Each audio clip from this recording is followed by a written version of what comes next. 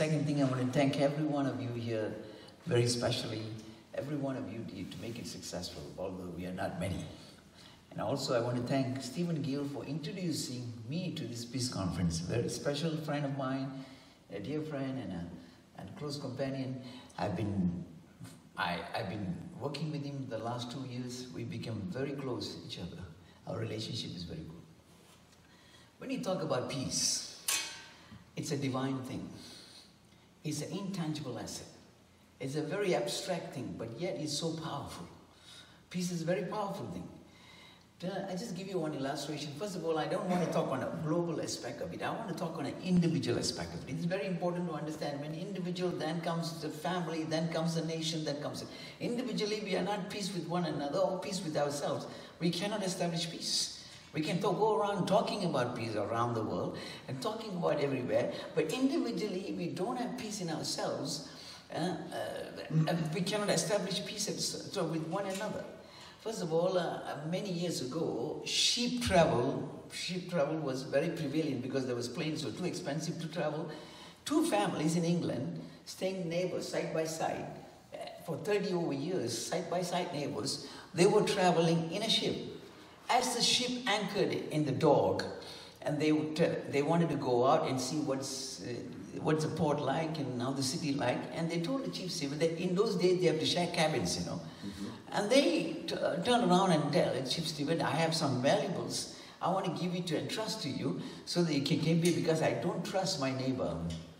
and then after that, the chief steward would look at him and surprised, you know something? They told you the same thing about you also. See, we can be living side by side and tolerance for the, I don't like the word tolerance. Tolerance is used in engineering. If engineers know what is the tolerance level. But in human relationship, there is no tolerance. See, you can tolerate to a certain extent after that.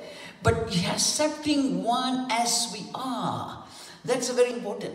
When you establish peace, one of the greatest things we can establish peace is accepting one as I accept John as, he had me weakness, whatever he has. I accept our dear brother here as he is. I don't want to be like, you see, peace cannot be established when you don't accept one another. Yeah. Very important fact.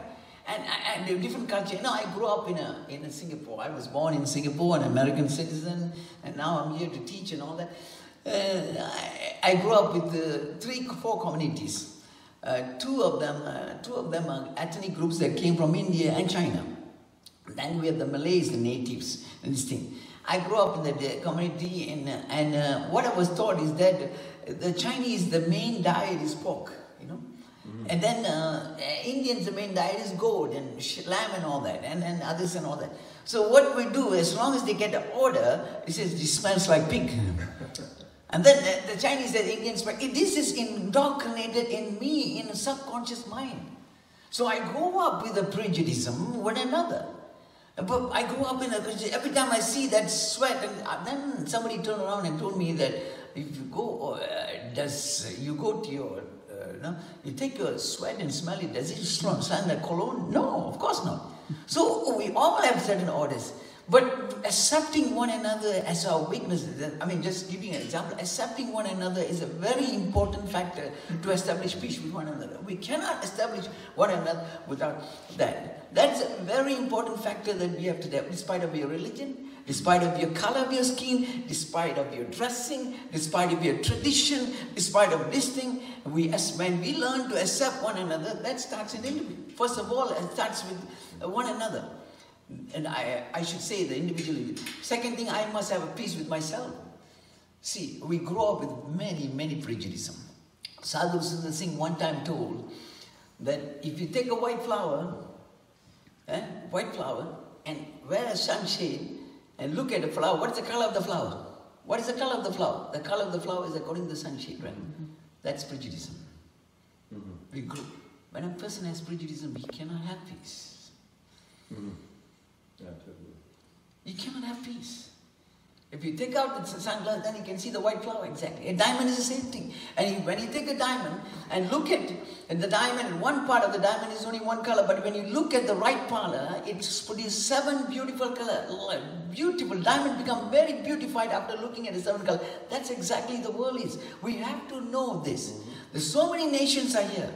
So many nations are here. Every nation is different. Every nation is unique. Diversity is beautiful. The color, that skin, black, white, red, yellow, all of the diversity, nations are here. Each time I look at it, this is God's creation. We all are God's creation. So we learn to accept one another. When we learn to accept one another, we accommodate one another. Of course, I may disagree with some of the things that you say. You may disagree, but we agree to disagree. Then we can peacefully with one another. It is a very important fact that when we learn to live with one another, with peacefully agreeing to disagree. Because we grow up differently. We visualize things differently. Our cultures are differently, of course, differently. The heating habits are differently. All of them are different, but yet we must come together in the unique form. Every one of us is very unique in it. The unique makes it beautiful. The only way by accepting each other, then we can have peace with one another, whatever they are. I'm not talking about sociopath and psychopath here, please. I'm not talking about sociopath and psychopath. I'm not talking about criminal and accepting a criminal and all. I'm not talking about that. I'm not talking about evil. I'm talking about an individual, as an individual who comes to you daily with me. I did neuroscience and I did criminal psychology. One of the things is that the brain has when you're happy, you have send out certain waves. When you're sad, it sends out certain. When you're angry and bitter and hatred, it sends out certain waves. You can see a person comes into the room, the karma, the waves that send out to the room is completely different. And you can see a happy person comes in the room, you see, you electrify the whole place. You see, he brings peace. One of the greatest men that I begin to love and like is Mahatma Gandhi. Mahatma Gandhi never hated the British. He did not like the ideology of the British, but he never hated the British. But he is a man who's responsible peace himself. How did he get the peace? He began to read. One day he was going on the shores on the streets of South Africa, and his friend Stanley Jones, I'm not sure which is a preacher, began to open up Matthew chapter 5 and 6 and 7. I told him that. And he began to read, this is something different that I've never read before. And I said, this is wonderful. And he went there, took that theory, went into India and turned the nation upside down. That we should not have any more weapons to fight. We're not going to fight with weapons. We're going to fight with peace. We are not going to hate anyone. We're not hating the British, but we're hating the system they have. And another thing I like about that, the last one I'm going to say, economic rights. One of the key examples that I want to make is Mahatma Gandhi. The British looted India, and it's a fact. The British looted India. It's a fact. They took the cotton from India, they went to England, they make the cotton, they sell to this thing. Mahatma Gandhi says, if a man, his job is affected, if a job is affected, his career is affected, his stomach is affected, he's not going to be peaceful. I'm not going to be peaceful when I'm hungry, right? This is very important fact. The bottom line is why wars are going around the world. Economic, one claim, land is claiming each other, because of the economic rights they have to self-depend on themselves and to work and to produce a better society, a better this thing. And Gandhi told them, do not wear their clothing, no more buy, cripple the economy, because it makes the Indian pay for them. And more Indians were poor at that time. So we want to understand that when one group of people is multi-rich, another group of people is very poor, we're going to not have peace. So politician, as me, I'm not a politician, I'm a more preacher than a politician. As for me, I feel that every child should not be deprived of any kind of education, any kind of opportunity in this country, every part of the world, every child. And when that opportunity is given, that child will shine. That child will shine. Because we never know intelligence. Intelligence is not based on one group, one When you go to university, you graduate, and that's the more intelligence is different intelligence we have. All kind of intelligence we have. And we allow our children, every man and woman, that allow them to have opportunity for them to strive in there, then we can attain peace. You see, when I have everything, I will be peaceful. When I deprive of things, the government is corrupted, deprived of things, then I don't have anything. Right. And I'm going to go on riot on the streets. In 1965, we had a big riot. Why?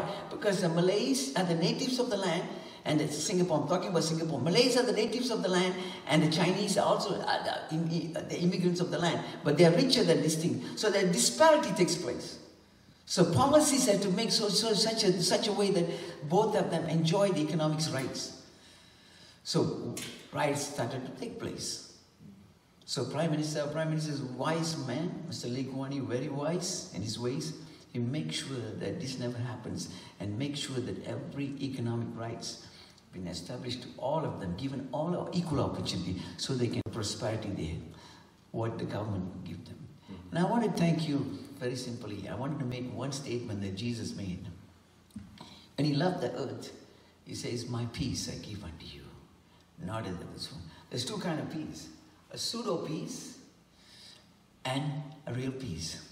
Pseudo peace means you look at everything that you have. Like for example, you have a car, you have a house, you have $1 million, you're peaceful. When you take that away, you lose your peace. You know? But that divine peace, when we believe there's the Almighty there, when we learn to embrace the Almighty, we have a personal peace in our lives. And that peace, when we go, I believe one thing I know, that I have studied people, I've studied great men, when they walk past, when they are peaceful, men who generate peace, everywhere they walk past, they generate peace around them. Peace is infectious.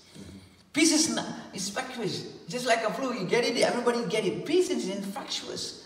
You have to work for it. I'm not born with peace.